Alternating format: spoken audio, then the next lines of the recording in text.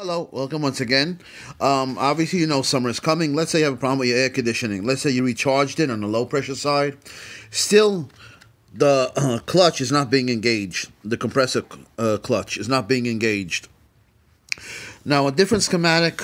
I want to show you two different schematics. What's the first thing that you should think of? Obviously, to the clutch, we need 12 volts. Now, this schematic, I want to show you one schematic, which is the Mitchell. I want to show you another schematic, a little different, and this is from the dealership. These are the manuals that you actually use for the dealership, for any GM vehicle, and there's 3 of these manuals. Let me flip it. 3 of these manuals, S10 pickup, lasers, and all of them.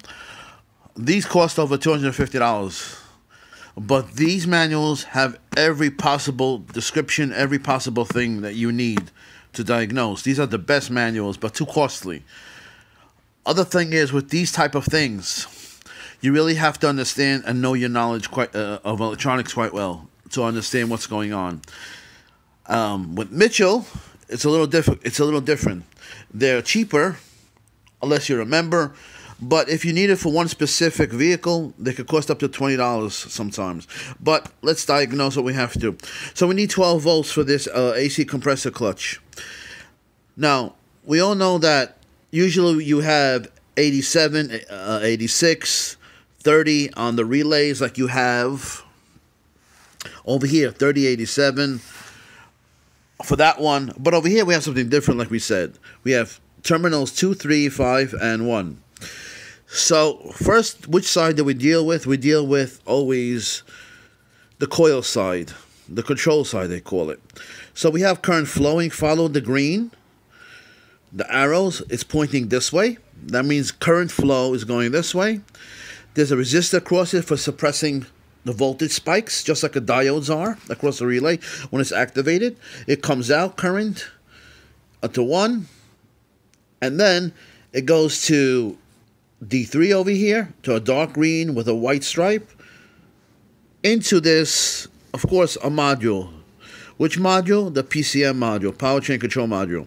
So, right away what has to come to your mind is, I have 12 volts coming in to the coil side through what? Through a fuse. Here's 12 volts on terminal 2. The other side has to get a ground. Remember, we always say, either we have a physical ground, or if we don't see anything physical, that means somehow a module or computer is giving us the ground. Well, here he is right here. He's giving us the ground for the compressor clutch to be engaged.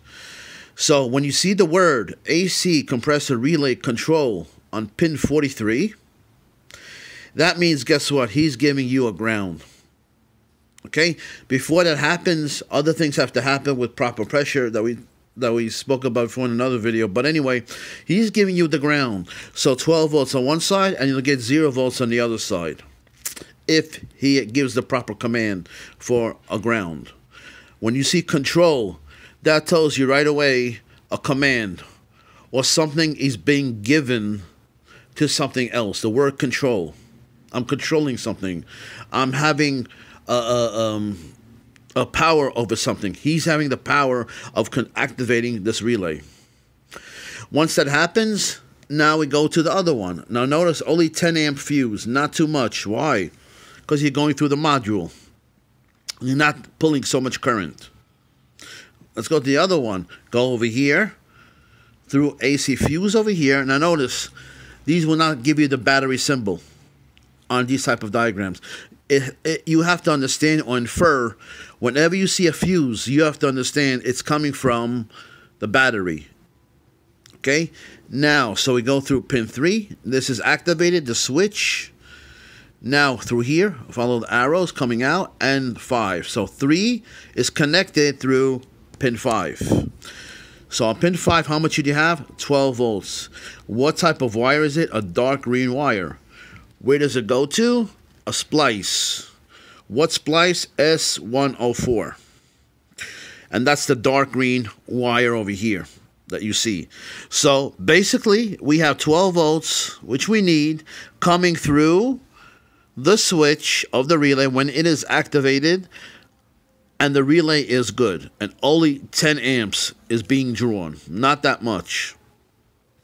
The other side of this AC compressor clutch relay is a black wire going to another connected to ground. See the difference between this ground? This is a physical ground. See? Right rear of cylinder head. Whenever you see G117, G ground means it's physical. This, you don't see a ground here, do you? But when you see the word control and you see a module here or a computer, it's giving it a ground. So now you'll be more familiar with that. So, like we said, problem is we don't see it being engaged. What do? We take the plug out. How many connections on the plug? Here's the plug, B and A. One side would be dark green, and the other wire would be, for the A terminal, would be a black one. So we can measure it in the circuit, as I say, but most people take out the connector.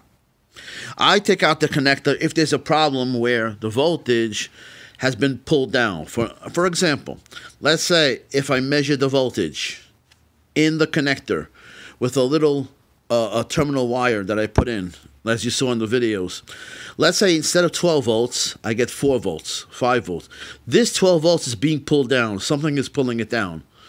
Then I will take out the connector, physically take out the connector with how many wires? 2 wires. I will go to the dark green, and when I pull it out, I want to see if it normalizes. What do I mean by normalize? That means let it go to the normal voltage. If it goes back up to 12 volts when I take this out, the problem obviously is here or to ground. Something is pulling it down. So therefore, if you have 12 volts over here, fine. You know the problem is somewhere here, somewhere here. Just make sure that you have the black wire 0 volts to ground, because this can open up, the connector can open up anything, or this can have corrosion or rust or not making a good ground. You should have 0 volts. So always when you get 12 volts, don't assume right away, okay, it's a clutch or anything relay. Go to the other side of that component. Go after the component, they call it. After the component is a ground. 0 volts. No exceptions. The diode over here, same thing as the resistor. It's to suppress the spikes when this goes on and off. That spike is not healthy, as they say. Therefore, with the negative polarity that it will have, this is the cathode.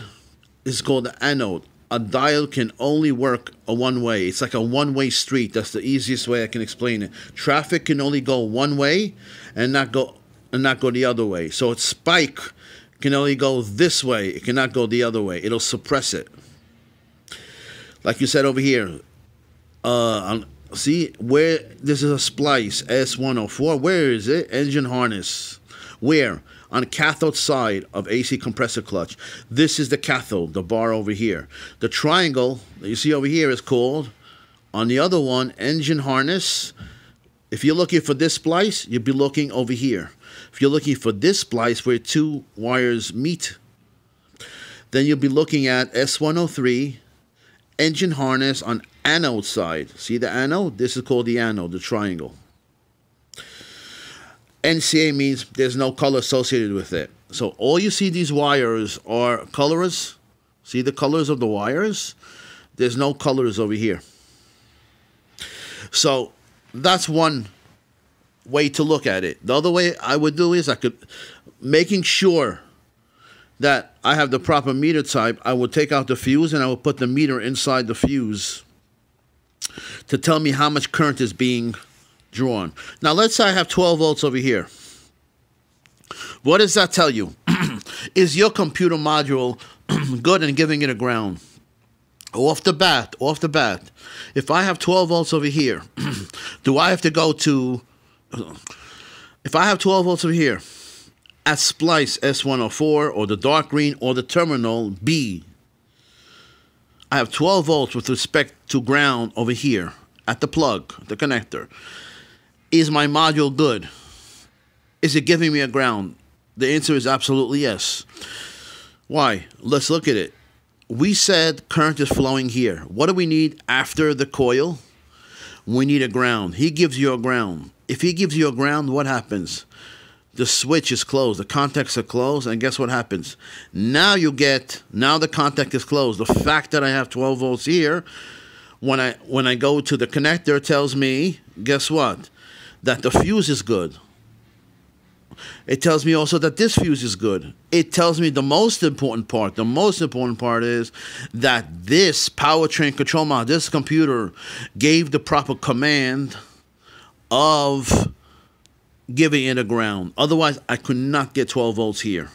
So right away, 12 volts over here tells me all this part is good. Right? All this is good. Right away. And all the other inputs are good. Because if you have too much high pressure or too low pressure, what do I mean by that? Let's say it's over 450 psi in the high pressure. This will not give it a ground. Let's say on the low side, you will have 10 psi, which is unacceptable. The computer senses that and says no. The class 2 is the communications to the other components and there. It says no, I will not give you a ground. So the fact that this gives you a ground tells you what? High pressure is good, low pressure is good, relay is good. I got the command. I will acknowledge your command by giving you a ground, and I will give you 12 volts. But that doesn't mean that this is good, doesn't mean that this is good, doesn't mean the diode is good. At least you're left with these three. Doesn't mean the ground is good. Now let's go to a simple one, and I'm going to continue the video on another video. I don't want to make it too long, so I'll continue on another one.